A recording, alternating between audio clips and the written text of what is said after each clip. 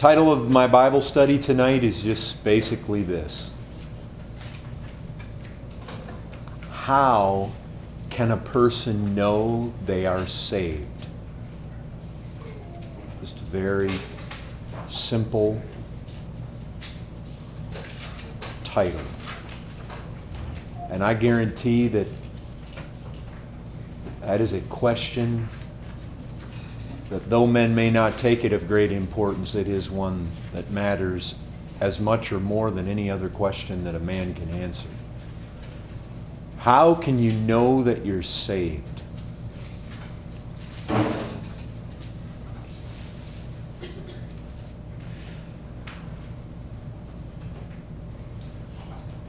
And does that interest anybody? I mean, anybody sit there and think, wow, the fact is, if you've studied your Bible, you probably have some idea about how to answer that question.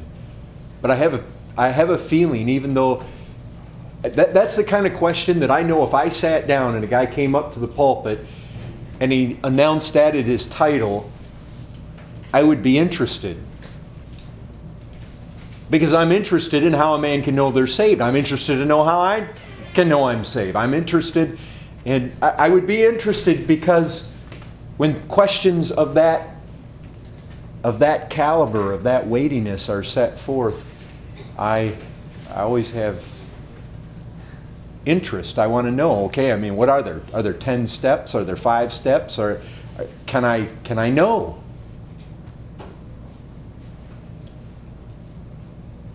Let's start by saying this.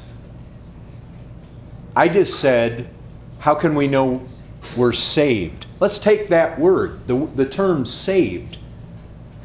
You know, a lot of times today when we talk about that word, saved, you know, it's thrown around a lot. You see it flashing in the lights. Jesus saves. But what in the world are we even talking about? A lot of people have this idea, saved. Well, what? They got religion? Sometimes people equate that. I'm saved. Okay, what does that mean? Well, I'm going to church. Yeah, but wait, we don't talk that way. If my child runs out of here, runs out in the traffic, and one of you guys heroically rescues them off the bumper of the front end of a car just before impact, and they say, he saved him. Well, okay, we understand that language. You see, a lot of times today when it gets to do, and it has to do with religion, when it has to do with Christianity, when it has to do with our souls, a lot of times today, that term saved, it's got the guts pulled out of it. People talk about that, but the fact is, it's a word that we use when somebody's rescued from destruction. When somebody's rescued from danger, that's where that word saved comes in. Christ came into the world to save men. We call Christ a Savior because He came to rescue men from danger. He came to rescue women from danger.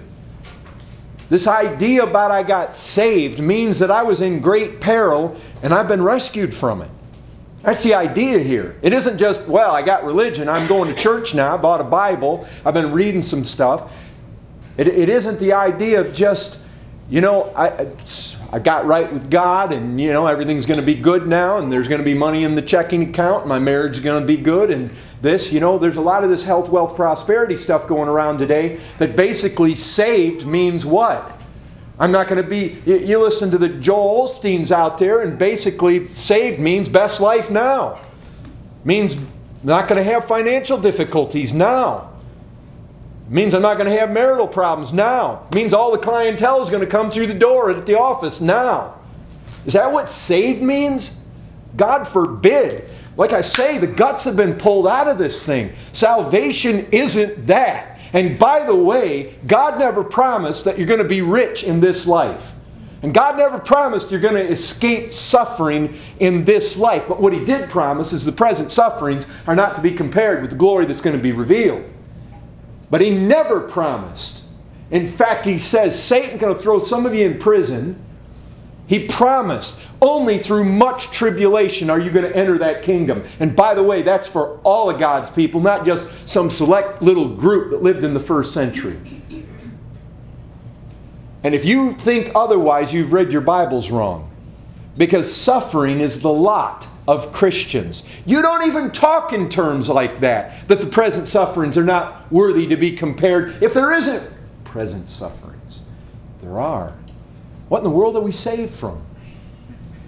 And we start talking about that we're not saved from poverty. We're not saved from a mediocre life now.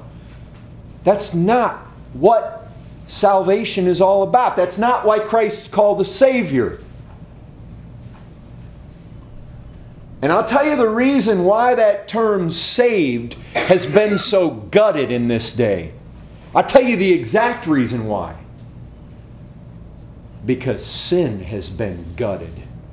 And because men and women don't any longer realize just how wicked their sin is and what it deserves. And let me remind you something. Have you ever read in Romans chapter 8 how the whole creation groans? Do you know why that happened? Do you know why the whole creation came under a curse? Do you know why it groans? Do you know why it is open and prone to decay right now? Do you know why this whole creation is longing for an end of this age? Because of one man's one sin. One sin threw the entire universe into, well, basically into decay, into the second law of thermodynamics. It brought death. It brought condemnation. One man's sin, one time. Listen, let me ask you something. This is just Bible. You guys know this. There's a day Peter jumps out of the boat, and he's walking to the Lord. Lord, if it's you, bid me come to you. He says, come. He jumps out of the boat, he's walking along, starts looking at the waves, he starts sinking. What does he say? Lord, save me. That's where you use terms like that. Save me. Why? There's peril here. I'm going down. There's winds and waves, and I'm going down. Lord, save me. He looked to this one who he knew could help him. Or take another time. Again, it's out on the same sea. There's waves. There's peril. Jesus is sleeping in the end of the boat. They wake him up. Lord, save us. Again, there's peril. There's danger. This is the idea of this word. So often. Now just listen to this. You know this. Revelation 21:8. As for the cowardly. Who are the cowardly? You know what? Somebody that won't stand up for Christ. You get in the workplace. You get out there. You get in the family. You're too embarrassed. You deny Christ. Remember what he said? You deny him, he's going to deny you.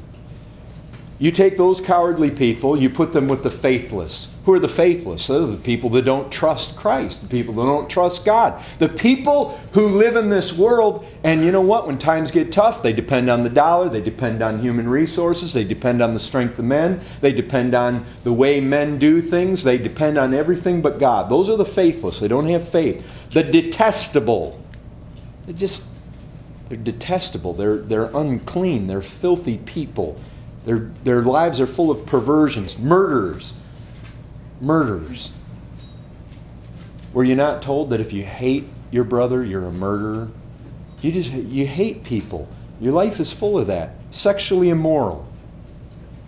Again, Christ said you look at somebody with lust, you've committed the act already. Sorcerers. There's a close connection with the original word right there. And just drug abuse and that type of thing. Idolaters. You just treasure anything more than you treasure God. All liars. Do we have any liars here?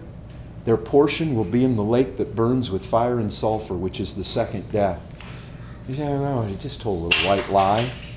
You tell a white lie, guess what? You're a liar. You know where liars find their place? Liars find their place in the lake that burns with fire.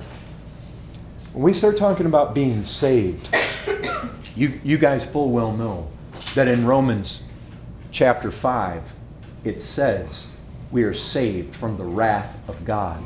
Let me tell you something. You know what a four-letter scary word is in the Bible? F-U-R-Y.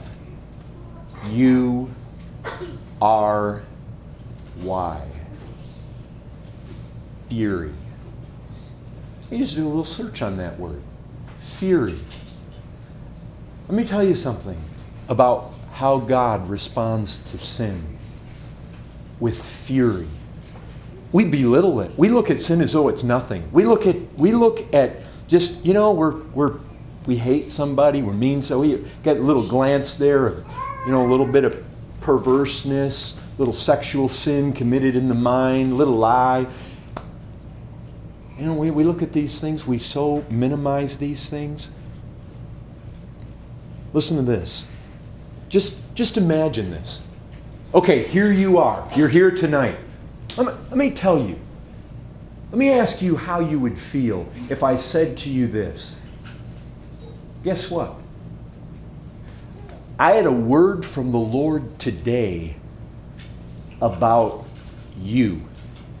You exactly. God gave me a word. Let's say this is the real deal. Let's say I'm a real prophet. I got a word from the Lord concerning you. And I said this to you. I know you think your sin's small, but listen to what God told me. Behold, the name of the Lord comes from afar, burning with his anger and in thick rising smoke. His lips are full of fury, and his tongue is like a devouring fire. His breath is like an overflowing stream that reaches up to the neck, to sift the nations with the sieve of destruction, and to place on the jaws of the peoples a bridle that leads astray. And the Lord will cause his majestic voice to be heard, and the descending blow of his arm to be seen, in furious anger and a flame of devouring fire, with a cloudburst and storm and hailstorms. That comes from Isaiah 30. And guess what? Those are actual words that the actual Lord spoke concerning actual sinners. Let me give you another little example. Behold, the Lord will come in fire, and his chariots like the whirlwind, to render his anger in fury, and his rebuke with flames of fire. For by fire will the Lord enter into judgment, and by his sword with all flesh, and those slain by the Lord shall be many. This is God's word. Those slain by the Lord shall be many. He comes in a way, let's say, this is you. This is what God has told me about you. He is coming with that kind of flaming fire. He is coming with that kind of fury. He's coming with that kind of intent to cause you destruction because of your sin. He has not looked at it as a small thing. Folks, what I'm reading to you is how God has responded to sin before. Remember, one man sinned one time. He threw the entire creation into decay and into breakdown, into a curse. What I'm reading to you right there is how God in the Old Testament has responded to those who are in sin. He has responded in a way that if you thought, man, so many people have an idea. Their sin's a little thing. God's basically a Santa Claus. They go around, be saved. That's just it's a small thing. I guarantee you being saved is not a small thing. When God uses that kind of language, you say, oh, that's Old Testament. That's garbage. That's God. Because when you come to the New Testament, you come to the book of Romans, chapter 2, he says basically the same thing. Those who are self-seeking do not obey the truth, but obey unrighteousness. There will be wrath and fury. There is going to be indignation, folks. Wrath, fury, indignation. There's going to be that fierce anger of God upon sinners. When God says that Christ is a Savior, when it says that God has made him to be both Prince and Savior, this is a big deal. This is a huge deal. Men need to be saved. But now, here's the thing. Think with me here. Think with me. I'm dealing with how you can know whether you're saved. But think about the categories we have. There's basically 4 categories, are there not? There are people who are saved and know they're saved. Right? I mean, you got the Apostle Paul. I know whom I have believed, and I am persuaded that he is able to keep that which I've committed to him against that day. He knows. He had confidence, right? Here's a man, he's saved. He knows he's saved. Then what do you have? What could What could we possibly have in another group? Those who are saved and what? Don't know they're saved. Is that possible?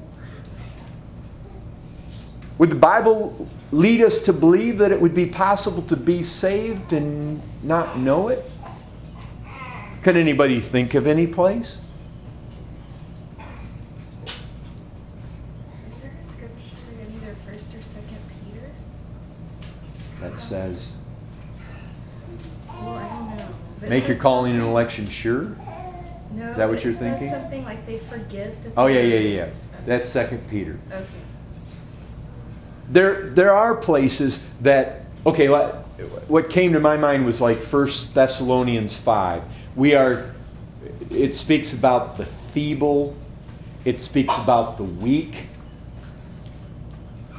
Now here's the thing. Why was 1 John written? That you may know that you have life. I mean, it was written for that purpose. It was written to give that confidence. Oftentimes in the Bible, God says to His people, fear not. I mean, why say that? Because God's people can become fearful. What's one of the things that Satan is called? He's called the accuser of the brethren. And I'll tell you what, he accuses, anybody remember when Charles Leiter came here? He basically emphasized the devil will accuse us to God, accuse God to us, accuse us to one another. But he also will accuse us to ourselves. Basically, look at yourself. If the Christian falls into sin, Satan can come along and say, look at you, you're no Christian, you're no child of God. You wouldn't have done that if you were really a child of God. He will sit there and accuse. That's what Satan does. So yes, it's definitely possible for a true child of God to have some doubts. But let me ask you something. Well, let's go on. What are the two other possible categories? That you're not saved and you think you are. Where do we see that in the Bible? Lord. Right. The text we're very familiar with out of Matthew 7, verses 21 through 23. What do you have there? You have Jesus Christ saying, it's not everybody that says to me, Lord, Lord, going to inherit the kingdom of heaven, but those who do the will of His Father. Now, listen. What you got there is you got people saying, you know what? We prophesied, we cast out demons, we did many mighty works. And He says, I never knew you. Depart from me, you workers of iniquity. So what's that? They thought they were saved, and He says, I never knew you. So you got people who thought they were saved, and they weren't. Well, it's the other possible category. They're not saved, and they know they're not saved. Where would be an example of that in the Bible? Possibly. And the one that came to my mind right off is Philippian jailer. What must I do to be saved? Well, you don't ask that question unless you come to the realization you're lost, right? Of course, there's a guy who just immediately after that got saved. But something else I thought about too was Pharaoh. He said, who's the Lord that I should obey Him? And he's basically acknowledging, I don't have anything to do with Him. Rich young ruler? Yeah, what good thing must I do to inherit eternal life? Went away sorrowful. Whether he really thought he was unsaved or even what that meant, it's hard to know, but he did walk away sorrowful. But here's the thing. Here's one thing I want you guys to think about. Let's take all four of those groups. Saved, know they're saved. Saved, maybe have some doubts. Not saved, think they are. Not saved, and know they're not saved. Let me ask you this. When you survey the basic landscape of mankind, how many do you think fall into each of those groups? Let's start from the beginning. Saved and know they're saved. You look across the whole landscape of the world, how many do you think fit in that category? Let's use a biblical term. How about few? Right? Lord, are the few going to be saved? He says, I'll tell you this. You better strive to enter in, because there are going to be many who are going to be striving to enter in. They're going to be seeking to press in. They're not going to be able to. Broad is the way. There's many on there. Narrow, and there's few on it, folks. Matthew 7.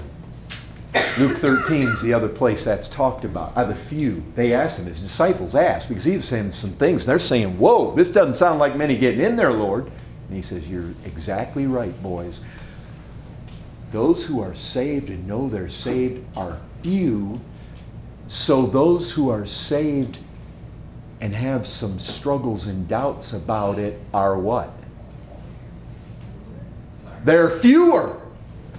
If there are few that are truly saved, then those who are saved and doubt it have to come from that group, and they're even smaller. So few find it, even fewer would ever be in the place where they would truly be saved and have doubts, not be on a good place. What does Jesus say about those who think they're saved but aren't? Many. Many.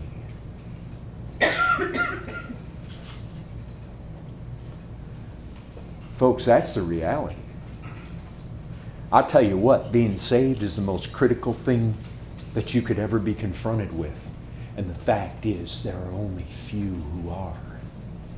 But I'll tell you this, Jesus Christ came into this world to seek and to save. Save from what? They called his name Jesus because he would save his people from their sins. But he also, as it says in 1 Thessalonians, it says it in Romans chapter 5, he came to save his people from the wrath of God. He came to save people from that. What I read to you from Isaiah, that is not some fairy tale. That is God. Listen, the Bible says if you obey not Jesus Christ, John 3:36, it says the wrath of God abides upon you already. It's a fearful thing to fall into the hands of the living God. Let me tell you something. God is a consuming fire, and you fall into his hands. I was thinking to myself about people that I know who have died. We had a young man in our church. He was married to one of the sisters in the church. He left her. He abused her. He was a member of our church. We put him under discipline. God killed him. And I think about that young man, and I was thinking, probably in the last 24 hours, nobody's even thought about him. Probably his mom, his ex-wife, probably haven't even thought about him. And I was thinking about where he is. And I was thinking about these texts. He didn't die saved. He died cocaine overdose, neck deep in his sin. And there is this God who it says if you die in your sin, there will be fury and there will be wrath and there will be indignation and there will be tribulation. Folks, being saved is a huge thing. You fall into the hands of that God. I was just imagining, he fell into the hands of that God and he screamed with a blood-curdling scream if he could. I don't know what's possible when you leave your body behind to be put in the ground here, but such terror filled that young man that is unimaginable and undescribable. And I'll tell you what, sin is no small thing. God, listen, do we need to be saved?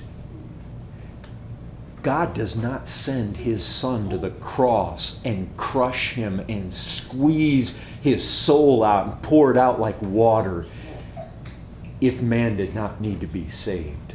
He does not send his Son here to the earth to be humiliated in the form of a servant, take upon himself that form of man, obey all the way to the cross, and I mean obey through separation of his Father, somehow a breaking apart of the Father and the Son, and who knows, some unimaginable forsaking. We can't even hardly go there. That doesn't happen unless men need to be saved and are in a great peril. This is no small thing, folks. This is huge.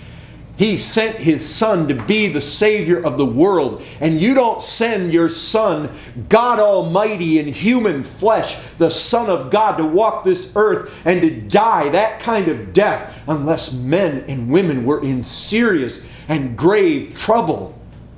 This is not a small thing. Men and women need to be saved. They are standing on the edge of such peril as has not even entered their mind. And I'll tell you what, lost men and lost women, they go to that edge of death and they don't have the fear. Men don't walk around in fear. But let me tell you this, the reason they don't is because they don't know what's coming. And because most of them haven't read their Bibles. But let me take you and show you a picture. I can show you the Son of God. And He's the one who created. He's the one who created hell. He knows hell. He knows what separation is. He knew what was coming. And let me show you Him. Let me show you Him in the garden. He's sweating blood. He's pleading with His Father that if there's any other way possible, let this cup be taken away from me. Father, let it be taken away. Because He knew what was coming. Lost men and lost women, they head out into eternity and they don't even realize. In their ignorance, they don't realize. But here's one who did realize. And I'll tell you what, the Son of God, He knew what was coming. And He recoiled, everything in Him recoiled. Here was one who wanted. Here was one who came to do the will of the Father. And yet everything in Him recoiled. If it would be possible, Father. Because what men and women need to be saved from was going to be poured out on His head. Saved. It's not a small thing. How can you know if you're saved? How can I truly know if I'm no longer a child of wrath, but I'm now a child of God? How can I know this?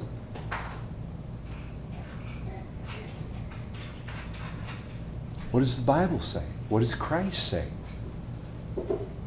There are ways we can know. How? Let me throw one at you. I want to give you guys solid biblical answers. Saved.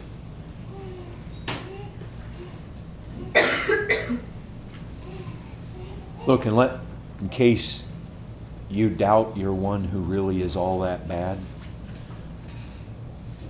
I highly commend to you to go home tonight and read Romans chapter 3.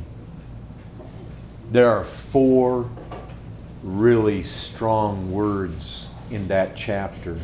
1, all are under sin. They're under the power of sin. All. Both Jew and Greek. I think that's about verse 9. But you begin to read a little further, like verse 10, you find what? There's none righteous, no, not one. You find that there's none that does good. You read a little further, it says all have sinned and come short of the glory of God. Let me tell you something. There's not one that's good. There's not one that's righteous. They're all under sin. There's none that have reached the glory of God. They've all fallen short of it. All.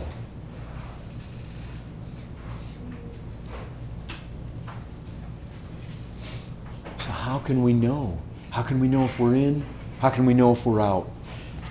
And if lots of people, if many are going to get there on that day and they're going to find out they're out when they thought they're in. And if only few there be that find it. This is a critical question, and this is a question that lots of people go wrong on. And you know what? They didn't have to. I guarantee you that people that go wrong on this question, they go wrong because they don't read their Bibles. Or they read them and they're blind to them. Oh, lots of people got a Bible under their arm, but they don't seem to be able to see what's in the Bible. Isn't it amazing? Don't you guys come across that all the time? You have people all over the place. Guys standing in pulpits preaching. Guys in universities. Guys in seminaries. Guys in Bible colleges. Guys all over. It's amazing. But you know what? It's just like the Lord's Day. You go 2,000 years ago. What was it? And they scoffed at those Galilean fishermen. But I'll tell you what. Those guys, they had the truth. All your high, stiff-collared Pharisees and scribes, lawyers, or the religious elite, the pompous, high, spiritual folks. Isn't it amazing? They missed it. Christ says to them, how will you escape damnation? You hypocrites. They had the law. Isn't it amazing? Isn't it amazing? You guys ever read Isaiah chapter 6? It's reiterated in the New Testament. You know what God says? He's going to give people eyes and ears that are just going to be sightless, deaf. Word of God carried around in the Bible. They open it up and they can't see. They can't see. It's there, they just can't see it. You try to point it out to them, oh, it does make them angry, make them mad. They don't want to see it. God says you shut their eyes. It's amazing. They've tried to help them open their eyes. And what does the Bible say? I'll tell you one thing it says. Listen to this. This comes from Psalm 25:2. Oh my God, I trust in you. What simple words. Oh my God, I trust in you. Here you have the assertion of David. Lord God, I trust you. You know what? I'd start out right there. What does a man need to be saved? He needs faith. But listen, the Bible tells us in no uncertain terms that there is a faith that does not save. One of the strongest places you can go to prove that would be someplace like James chapter 2. There is a dead faith. There's a dead faith that does not save. There's a dead faith that's no better than demon faith. The demons have faith. The demons believe. What good does that do them? They tremble in what they believe. And James says it doesn't do any good. How am I going to know if I have a true faith versus an untrue faith? You know what David says? Lord, I trust you. I trust you. I just ask you guys this. This is the thing. True faith, you're in. It can be as small as a mustard seed. And I know I've told this before. Charles Leiter tells this, and I love it, and it's great. Folks, you can have dead faith. You can be just like the guys in Matthew 7. You can be all confident, boy, you're just confident you're in there. You've done all these things, you've got this high education, you've got this, you've been there, you've even done some miraculous things, and you've seen it, you've been there, God's moved, you've been in the midst of that. You know your doctrine, you're well educated, you got degrees behind your name, you got different things. Let me tell you something.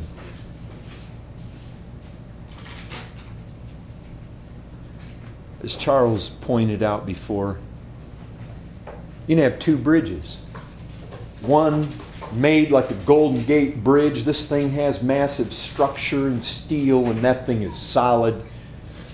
You got some old rickety collapsed thing made out of vines and rotting boards. Ain't gonna hold anybody.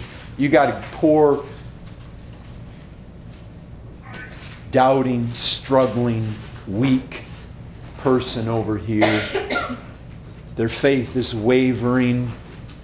Oh, I don't know if this big old massive Golden Gate Bridge is going to hold me, and he's struggling, but he's got just enough faith to go out there. Guess what? That bridge is going to hold solid. You got this guy over here, boy, he's confident. He waltzes out on that thing and he falls to his destruction. I tell you, there's a lot of people real confident of a lot of things. They're going to find out in the end their faith was no better than the bridge they built it on, and that bridge was rotten to the core, and it's going down. And there may be some little struggling, weak, faint-hearted Christian, and they're going to arrive at those gates, and they're going to realize that splendor and be welcomed in. Well done, good and faithful servants. Because what little faith they had, and how it might have trembled at times, but it was locked in on Christ. Let me tell you something. Do you know whom you've believed?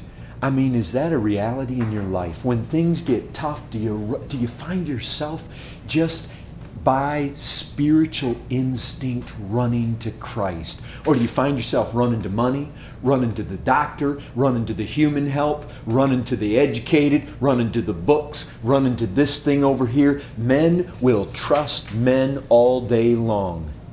But those that put their trust in the arm of the flesh, I'll tell you what, that's a rotten bridge, and you're going down. Just ask yourself how you live life. Do you live life trusting the Lord? You're looking for an empty parking spot. You're saying, Lord, would you open up something? You find sickness and you're saying, Lord, would you help me? Not to despise the medical personnel out there, but you're running to the Lord. You find yourself trusting Him. You got problems in your spiritual life, and the first thing, you're off in the prayer closet and you're saying, Lord, I need help. I need help. I need help here with my marriage. I need help over here with the finances. Lord, the ends aren't meeting. I need your help. You find yourself running there.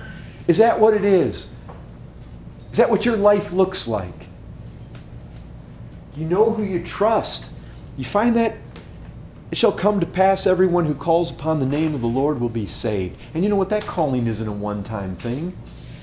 Did not Jesus Christ say it's those who endure to the end that are going to be saved? That doesn't mean that there isn't one time when you're saved. But what He's saying is, if you're saved one time, you go on believing. You go on being saved. You go on persevering. You go on and you endure to the end. You endure in what? You endure in the faith. You endure all the way to the end in a path of righteousness. You endure to the end fighting sin. You endure to the end laying hold on Christ. It's not a one-time thing. You endure repenting. You endure turning from sin. You endure in faith. And if you don't persevere to the end, you're not making it. Is that what your life is? Are you calling on the Lord in an enduring fashion? Are you enduring to the end calling? I mean, is your life, is that characteristic of your life? You're calling on the Lord all the time. Lord, I need help. Lord, this. Lord, it's me again. I'm back. I need your help. That's what faith is. Faith is, I'm weak. You're strong. Faith is, I need your help. Faith is, Lord, you're my only hope. You're my only trust. Come on, you guys know if that's the way you live. You know it. You go to God's Word and, Lord, I don't get this. I need your help. Not running off to the arm of man all the time, running off to the arm of flesh. Lord, I need help financially. You're not just running off to the credit cards. You're running to the Lord. Lord, I need you. I need your help. Lord, I got this sin in my life. I just can't seem to... Lord, I need help here. Lord, my child's lost. What am I going to do? If you don't save him, Lord, I'm done. Let's go to a second thing. How can you know if you're saved? You know what? You not only know who you trust, you know who you love. Let me tell you something. Peter says this, though you have not seen him, 1 Peter 1 verse 8, though you have not seen him, you love him. For so many people, Christianity means fire escape from hell.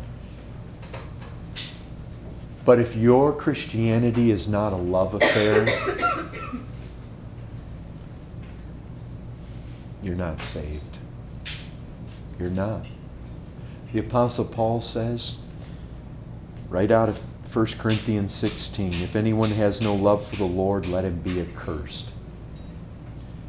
If your Christian life is not a love affair with Jesus Christ, Jesus Christ said this, look, if you love your mother or father, you love your children, you love your husband, you love your wife, you love even your own self, you love anybody more than you love me, you're not worthy of me. Christianity, above all other things, is entering into relationship with God, the triune God, but especially entering into that close intimacy with Jesus Christ. Did Paul not say, Oh, that I may know him. This is the life of the child of God. It is an increasing upward intimacy and closeness with Jesus Christ. And look, you're not always going to perfectly be doing this. I know. Times of coldness will come. There will be times when, yes, you'll struggle, and seasons will come in where there'll be a dry time. It may be even a season where you've denied the Lord. But you know how the Lord is. Peter, do you love me?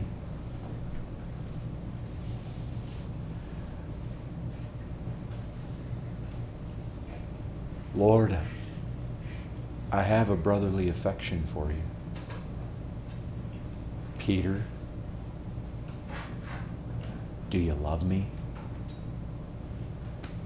Lord, you know, I have a brotherly affection for you. Peter, do you have a brotherly affection for me?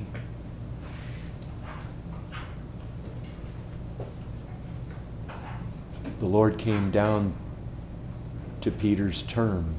Peter wouldn't answer the Lord on the Lord's own terms, and the Lord came down to his term and still questioned him. He said, Lord, you know all things. Guess what the Lord knew? Peter loved him. Peter paid the ultimate price for his love for Christ. So tradition tells us. Christ tells us too, does he not? You're going to be led where you don't want to go. Let me tell you something. If you've been saved, you know who you trust. You know who you love. And I'll tell you something else you know. You know what you hate. You guys can look over there. We don't have to look right now, but something like Galatians 5:24. Let me tell you something. You become a true child of God. You're truly saved from your sin.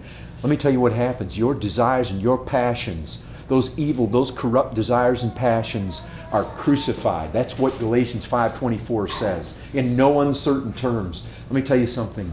You truly saved. Blessed are those who hunger and thirst after righteousness. They will be satisfied. Comes right out of Matthew 5 in the Beatitudes. Brethren, folks, visitors here, let me tell you this. You have one of the most certain words on this that you will find in your Bibles in Romans 8:13. If you, by the Spirit, put to death, you go to war with sin, you will live. If that's not true, you will die. And Paul is certain of this. Why? Because regeneration brings a new heart. It brings the Spirit of God into a life. I guarantee you this. Every true child of God, as you learn in Romans chapter 8, possesses the Spirit of God. The Spirit of God will not live in you and allow sin to go unchallenged. If you are not at war with sin, if you are not hungering and thirsting after righteousness, if you can sit there and soak in your pride and soak in your sin and soak in your pornography and soak in your haughtiness and soak in this, whatever it is, folks, and it is not challenged inside you, you're in your sin. I can tell you that with all authority of the Word of God. If you practice sin, you are of the devil. 1 John 3, verses 9 following? You're of the devil. If you have the seed of God in you, if you've been born of God, you're going to be one who practices righteousness. What else? Folks, let me tell you this.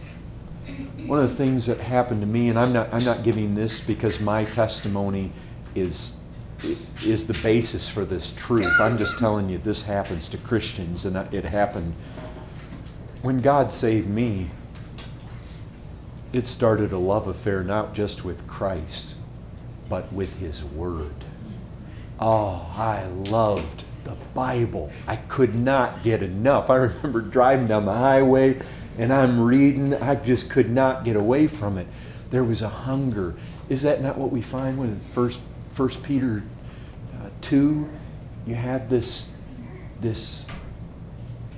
desire, this hunger, this appetite, just as a little babe for its mother's milk. We desire the sincere milk of the Word of God. Listen, Jesus Christ said this.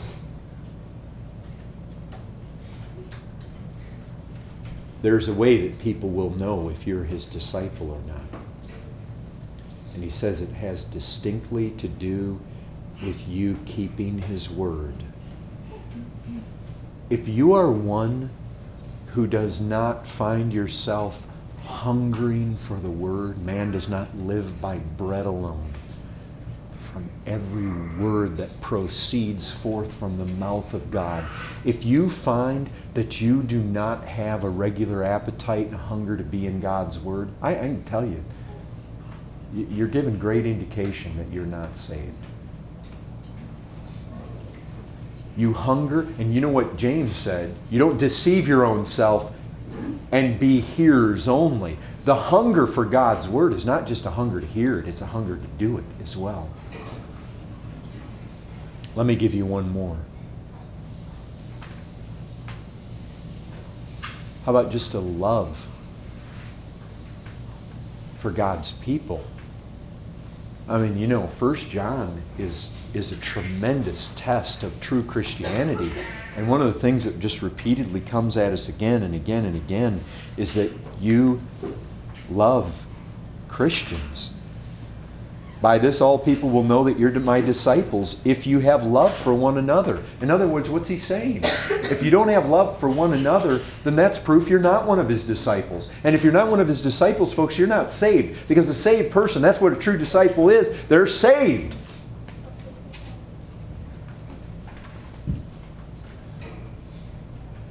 You say, well, yeah, oh yeah, you know, I like them. Christians are nice people. I like to be...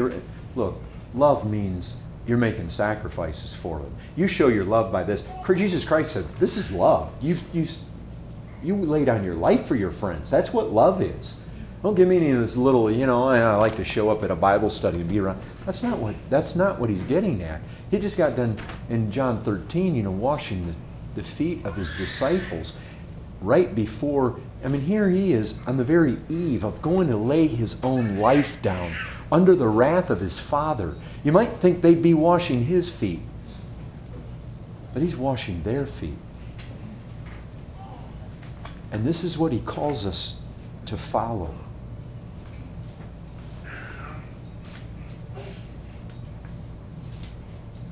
I could give you 5 more. I could give you 10 more. But those are huge things. You want to know if you're saved? I mean, those are the types of things. And I just don't think I can stress enough the second one that I brought out, just that you love him. I mean, think with me, folks.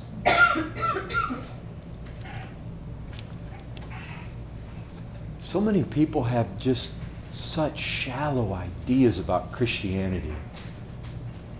Well, not going to hell, going to church and I got the truth and yeah, I'm saved. But they don't know Christ. They have never found Christ lovely. They have never found Christ precious. They have never found him beautiful. They have never found that. You hear this in the heart of Paul, and I'm telling you, every true Christian, everyone who's truly been saved from the wrath, the fury, the indignation, the tribulation of God, they know this longing in their heart. Oh, that I may know him. Now you guys just imagine yourself. Go back, Go back to the days of the Caesars. Go back, you can imagine, some of you probably seen the old Roman movies. You've seen the Ben-Hurs and the... go back to that time. Imagine yourself back then. That is remotely what they looked like, what they dressed like, what it might have been like in that day. We see the ruins over there. We know, we have some idea. Go back there. You've seen pictures of the Colosseum. You can imagine. Let's take yourself back there.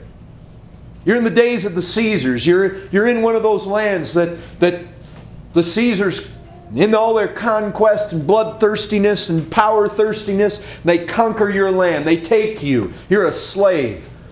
You've been basically conquered by these Roman soldiers and you're brought back to Rome. And there you are. You're thrown in jail. You're a slave.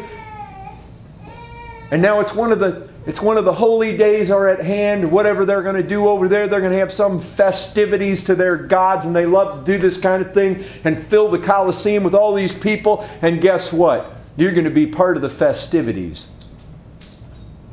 Bring you in there.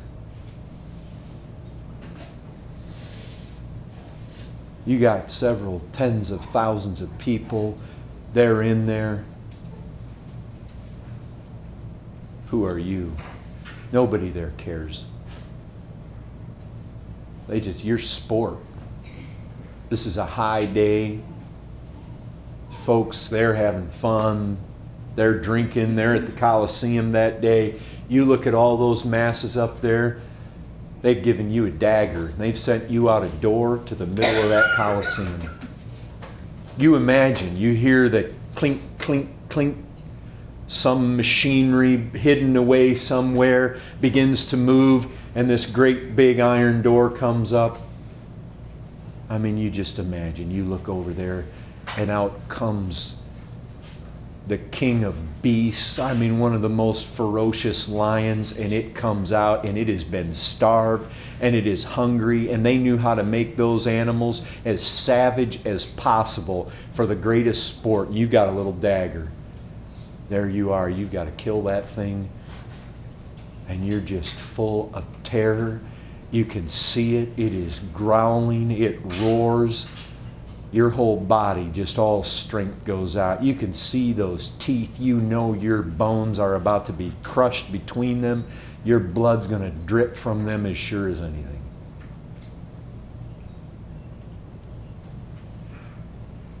That thing starts to charge, and suddenly some defender jumps out of the stand, somebody you've never seen. He's upon that lion. He tears that thing up. He sends it down. It's like a whipped dog. It turns and it hightails away. It's injured. It's been defeated. This conqueror comes over and lifts you up and smiles in your face and says, "You're free."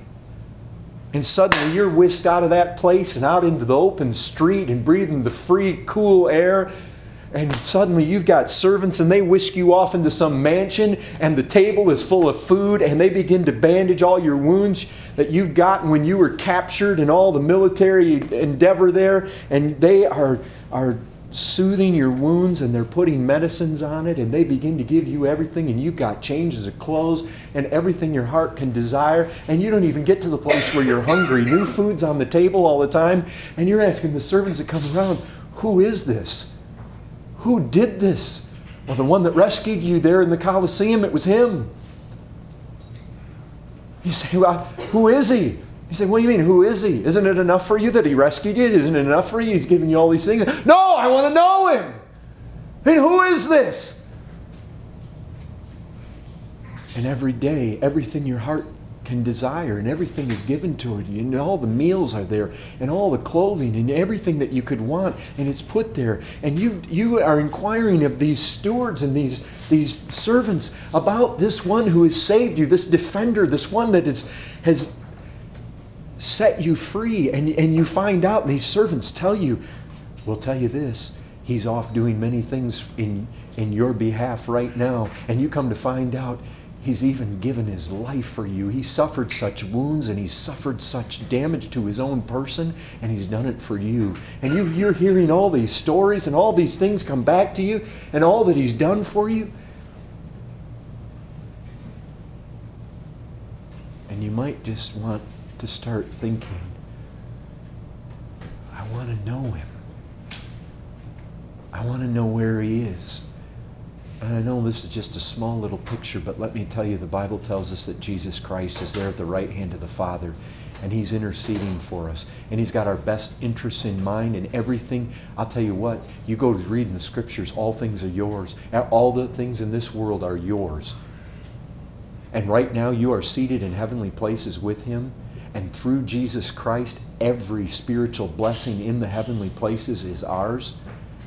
We have all these things. You have such inheritance that you cannot even imagine. There are such riches in Jesus Christ. I mean, he is this great defender.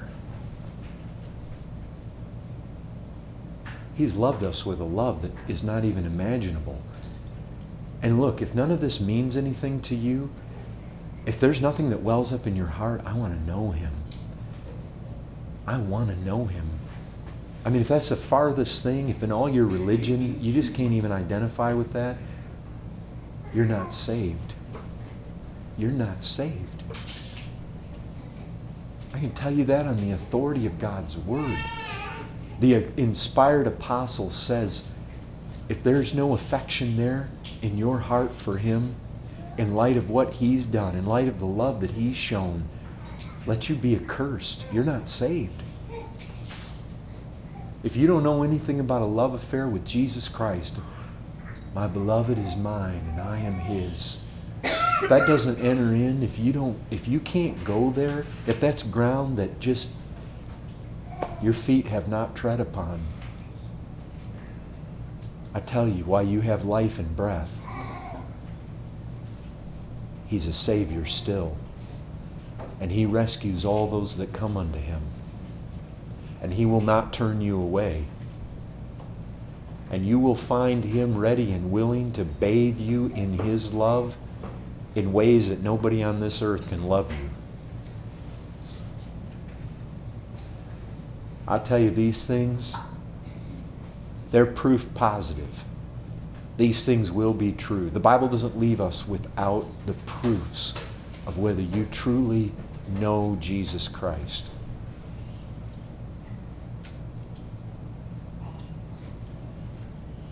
May God help you that are not saved to not go out of here deceived, to not stiffen your neck and harden your heart and go out and tread that path to destruction.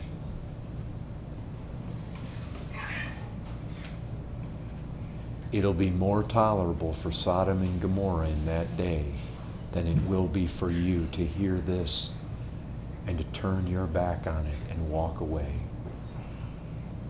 God help you not to do it. Father, I pray that you would have mercy upon some lost soul in this place. I pray it, Lord, for Christ's sake. I pray that you might bathe them with that love. Give them a hunger for your word. Give them the powerful Holy Spirit to overcome sin. Give them that faith which will endure to the end. Give them that love for the brethren. It is such a trademark of your people. Lord, save their soul from certain damnation.